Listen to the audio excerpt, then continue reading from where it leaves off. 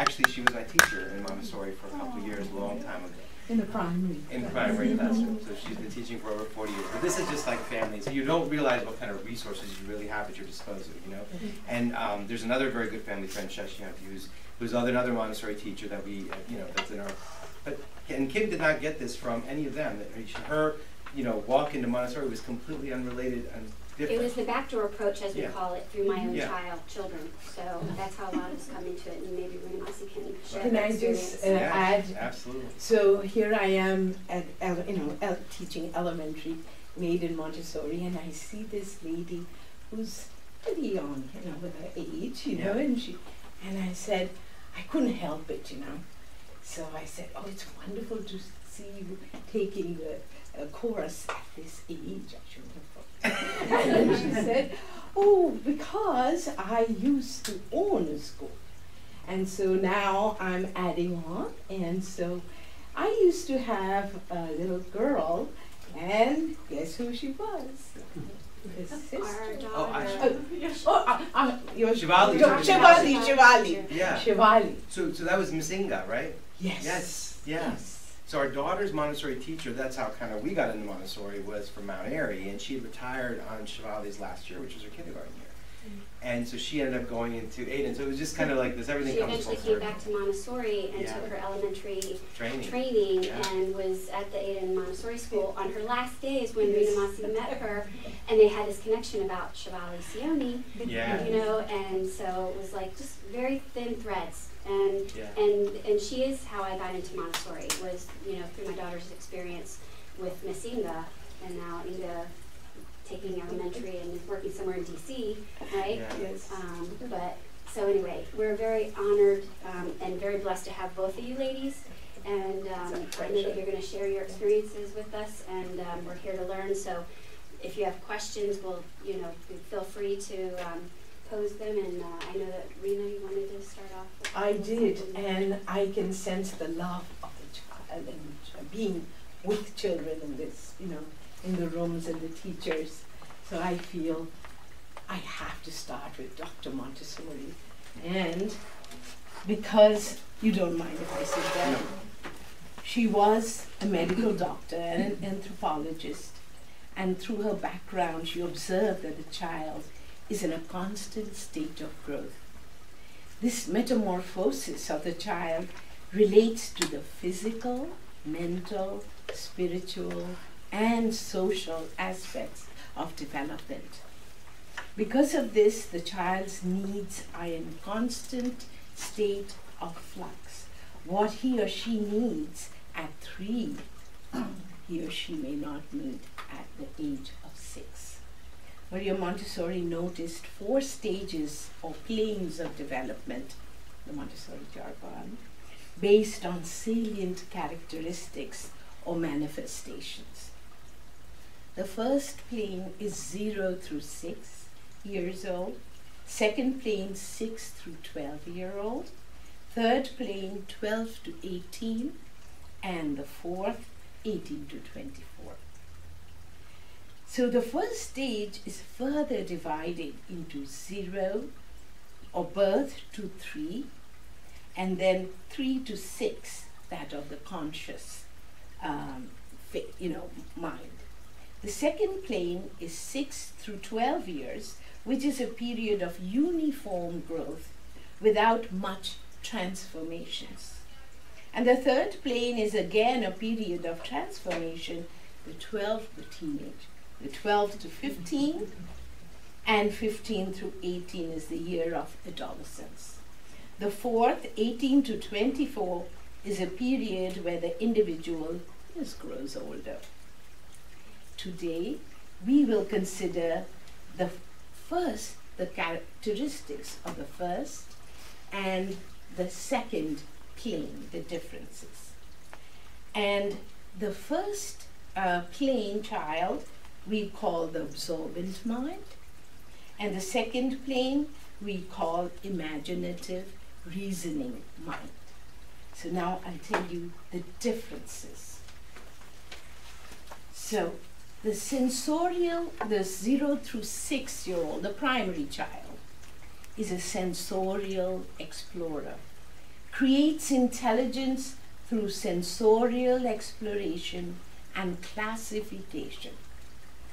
The 6 through 12-year-old is the imaginative explorer, interested in what cannot be known by the senses alone. Again, the primary child is the absorbent, unconscious, receptive mind. But the second plane child, 6 year through 12, is the reasoning mind, capable of abstraction. This primary child is introverted in a way, works alone in the company of others. Task is self-construction and the birth of the individual. Whereas the second plane child is extroverted, works in groups. The task is the construction of a social being. The primary child explores the world through facts and reality, satisfied to know the answers to what. Whereas the second plane child explores the universe through reason and imagination, not satisfied with mere facts, but needs the reasons to why, how. The primary child is family and adult oriented. It's contented to stay with the family, wants to please the adult. Whereas the second plane child wants to be with the peer group, needs acceptance by the friends, moves outside the family from the foundation of love and security laid down during the first plane. The primary child needs limited single environment of the classroom, needs external order to build internal order, whereas the second plane child needs double environment of the classroom and outside, no longer needs external order because internal order has been constructed. And this child could be messy, doesn't want to brush his teeth, doesn't want to take showers. It's true. The primary child repeats the same task until mastered or satisfied. And the classroom offers isolation of materials. The second plane child will not be content to repeat the same material, needs multiplicity of materials to be satisfied.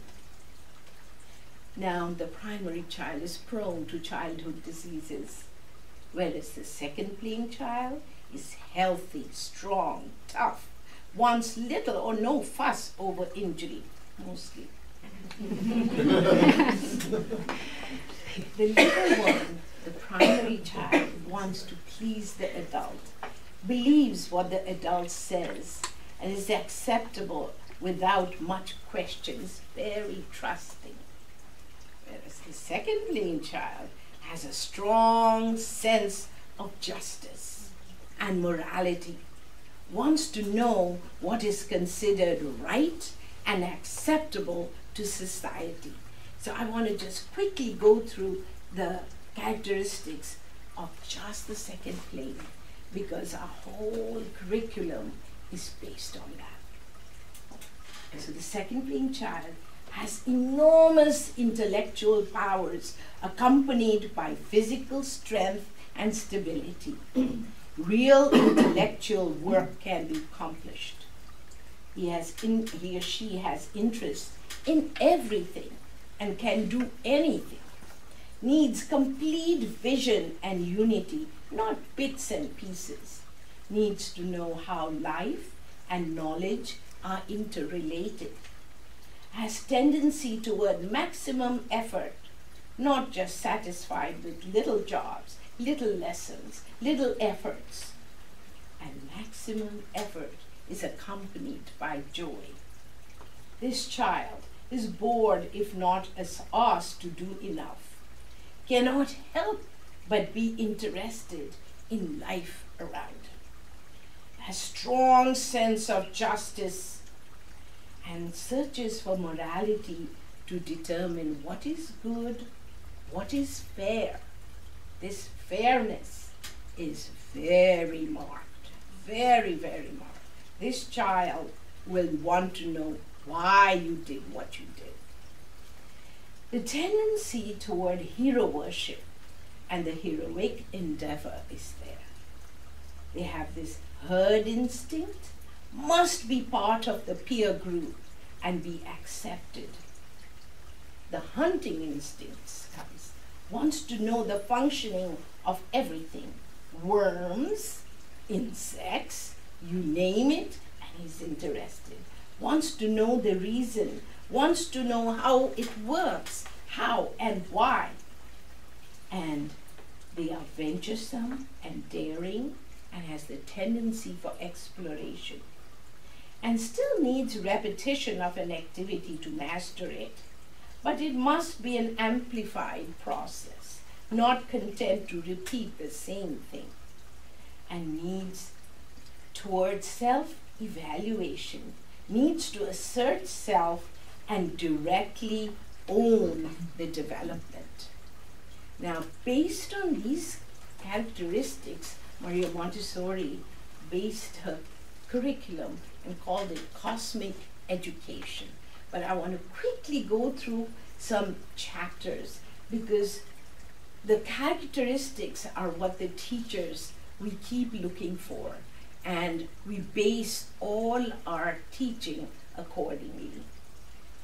So Montessori teachers take into consideration all these second plane characteristics and they weave stories into the lessons to arouse the children's imagination and flame their interest. Montessori education gives the vision of the whole. In so doing, we try to give the universe to the child and sow the seeds of culture. Hence, our curriculum is such that the children are able to see the unity and order and interrelatedness of the parts of nature that are animate and inanimate. The sun, the air, the wind, rocks, plants, animals, and humans. So the children realizes this interconnectedness. So we start with the lessons of the physical and the spiritual needs of humans. We animals do have the physical needs, food, shelter, transportation, defense, but only humans have the spiritual needs that of art, culture, vanity, religion. And then we have the key lessons, and we start all of our main subjects with these key lessons. The great stories and their key lessons are integral components of a Montessori elementary education. And I think I'd like to ask Jennifer to kind of introduce you to our great story of how the earth, that was the first one, and this is the timeline of life. So, thank you. So what she's talking about is in the beginning of every year that we work with the children, we tell 5 great stories. And of those 5 great stories, it opens up our curriculum for biology, geography, history, language, and the first great story that we tell is called God with No Hands. And that story is the story about the coming of the universe, how the universe formed, and it gives a lot of impressions that there were all of these elements and all of this craziness, and we needed order. And in order to have order, there needed to be laws. And in order to have all this chaos calm down, all of these elements had to follow their laws. So when air got hot, it rose, and it took water with it. And when water got cold, it became solid, and it became ice. And so we tell these stories about the coming of the universe, and then we lead into the coming of life. The one thing that created order was life, and all life on Earth has a cosmic task.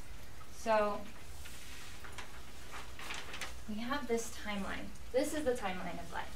And it starts off with a story about, we give these, now in the second plane, the child is really starting to use his imagination. So we give these allegorical stories, something that you won't see in the primary because they just want things that are real. They want real life things. But now they want that imagination to be sparked. They want to be excited, and they want to know that there's other things that have these needs.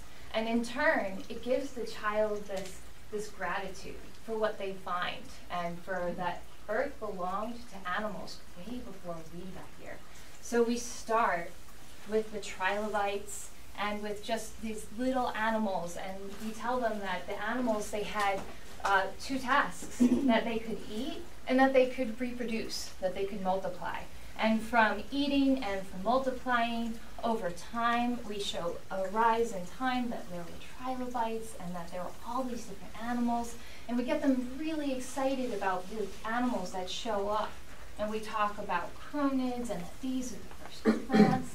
So right away, there's animals and plants, and this is all life that's just being created in the sea. And so we go on, and the story has many more details, but we don't give all the details because there's so much going on this timeline that the children, they get excited, and if we give them every little piece of information, then I've already done all the work for the child. The child's work is for them to explore more. Part of the human tendencies is to explore. So if I show the children this and just point out a few things, like a cephalopod, he has legs on his head, and that gets them excited because, oh, there's legs on someone's head. And we start to talk about plants that pop up out into the air, and the air was toxic, but the plants, they're excited about this air, and they're filtering the air. And then some plants, they wash up on the shore, and they say, hey, it feels pretty good up here. I'm going to stay on this land. And some go back into the water, and eventually they learn to live on land. And the plants, they filter the air, and that gives way for amphibians to come up, and they figured out how to grow legs. We don't know how, but they grew legs, and they started to live on land, and that the first sound on Earth that anyone's ever heard was the sound of a frog. And then we start talking about more plants that show up and different elements such as coal and iron. And then down here you can even see that we have pictures of maps, and we just kind of refer to that the Earth was changing. And we talk about the reptiles, and that some animals, they figured out how to fly, and that the reptiles grew and grew, and we don't know why, we don't know how, but the dinosaurs, they disappeared. And then we talk about animals that were flying, and then all of a sudden mammals show up, and mammals, they figured out how to keep their babies inside of them so that it was safer than just animals that laid eggs. And after all this time, look at all the time that it took for the Earth to prepare for it to be okay and ready for all of these animals, all this time that passes. But there's one animal I haven't mentioned, and that's us. All this time for the Earth to be prepared for humans to arrive. And then we leave it at that. We don't ask questions. We just let it sit as an impression. And they can take the timeline out, and they can look at it more, and then more detail. And this sets so much for biology, for research, for them to look deeper into history, to look at learn at plants.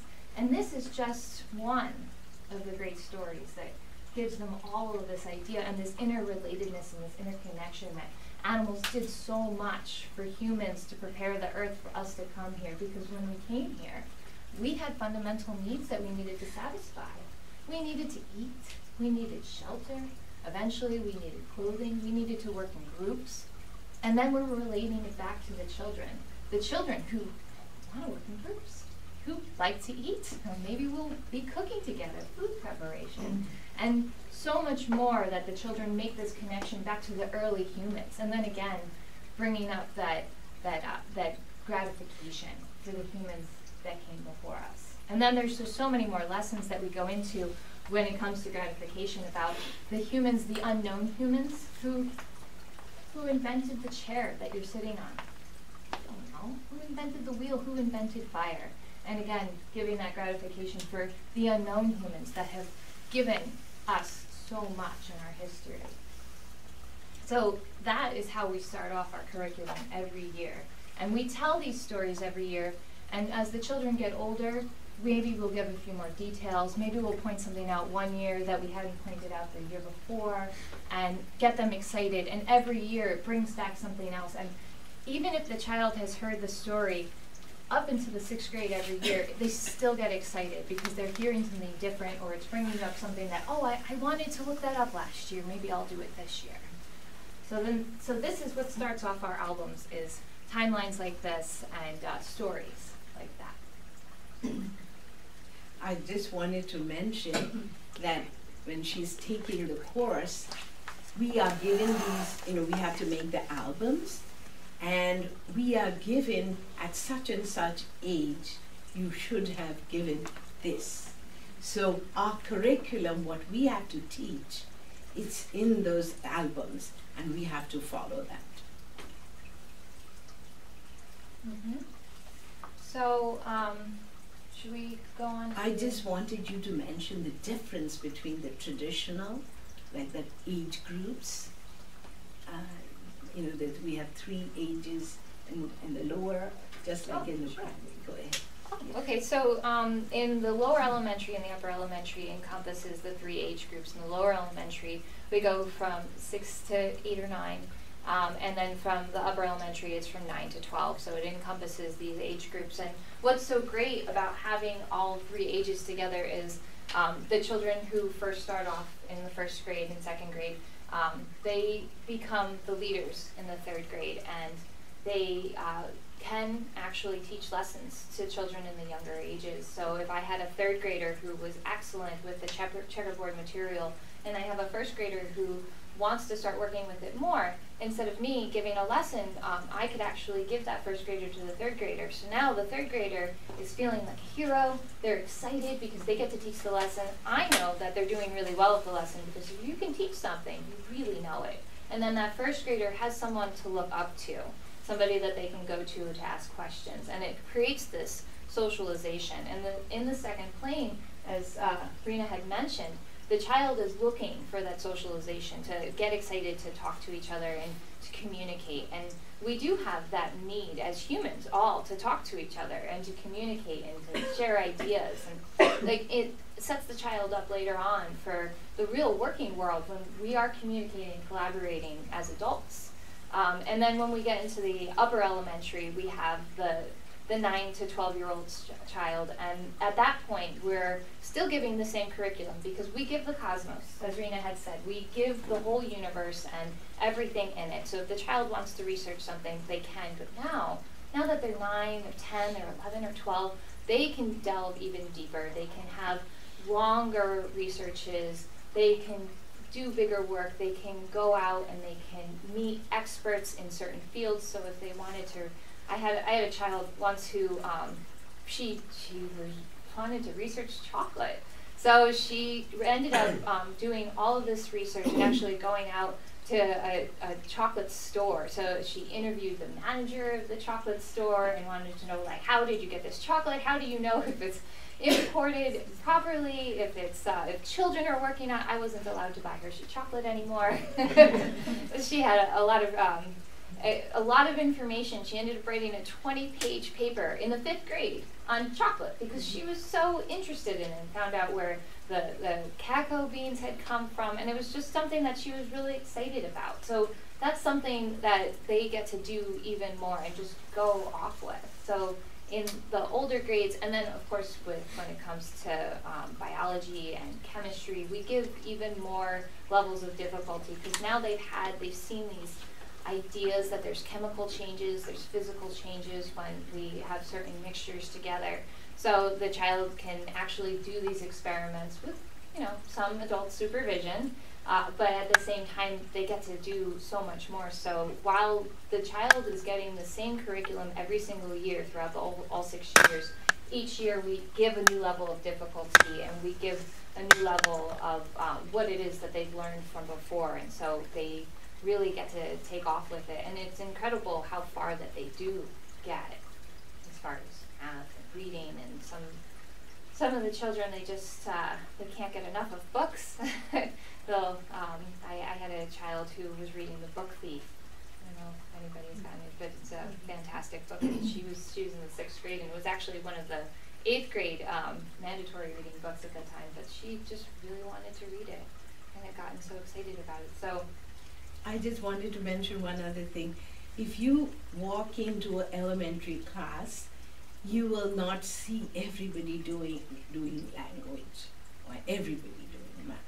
You will see little groups, they've chosen their work, and the teacher keeps an eye on who needs what material. So it's not that they're not being given individual attention, but one group will be working on geography, one group will be doing math, one group will be doing something else of their interest. So you might see them talking and working on things, different things, as opposed to the traditional. yes, Montessori said that the elementary classroom should be a beehive of work. And you'll see that, so when, in the primary, the teacher will introduce a lesson to just one child, but in the elementary, we give small group lessons to 3, even 4 children at a time. And that also encourages the groups. So, and we try to integrate the ages. So in one lesson, we could have a 1st, 2nd, and 3rd level all together, learning the same thing. But then now those 3 students, they can work together on their own. And we can give, so I don't have to use my curriculum as a checklist. I can start off one group of students on like the needs of plants and give them lessons on plants, and we can talk about the root of the plant. And I can start off another group of children talking about the leaf. And so the children studying the root and the children studying the leaf, they talk to each other. Oh, you're studying the root? Tell me about the root. You're studying the leaf? What does the leaf do? And that gives them even more of a reason to talk and to connect. And they don't even realize it, but they're teaching each other at the same time and getting each other excited about the curriculum. Should we talk about some materials that, like the farm that we have over there in the primary class? Yes. So the children are introduced to that each, the function of words, but they are not given the names of each, like the noun, but that comes in the elementary. You want to go on? Mm-hmm. So you probably are noticing these really cool, colorful boxes that we have here. These are called our grammar boxes. And like Rena had said, we're introducing the words with these symbols. These are the grammar symbols. So this represents the noun. But in the primary, we don't tell the child that this is a noun. We just say, this is the symbol that goes with this card. And so in the primary, they know these symbols, and they know what type of words go with the type of symbols. The noun is a black triangle, and do we have a rug? I was going to get one for you, yes. That would be great. And the noun is used as a triangle because it's the base of a pyramid, and Montessori said that the triangle is the constructor, and the pyramid built by the Egyptians, thank you, was the most solid construction in history. So she used the black triangle to represent the noun. So in the primary, a teacher will give a lesson on adjectives without the child realizing. She'll say, bring me a horse. And the child will go and get maybe the black horse and come back to the teacher, and she'll say, oh, it's not the horse that I wanted. So the child will go get another horse, and maybe she'll bring back the spotted horse. And the teacher will say, it's not the horse I wanted. The child, well, what horse do you want? Oh, you want me to tell you what kind of horse I want. And so then you can say, bring me the brown horse. And now I've introduced adjectives, because now I'm describing the type of horse that I want. In the elementary, we have these large courts. So on the top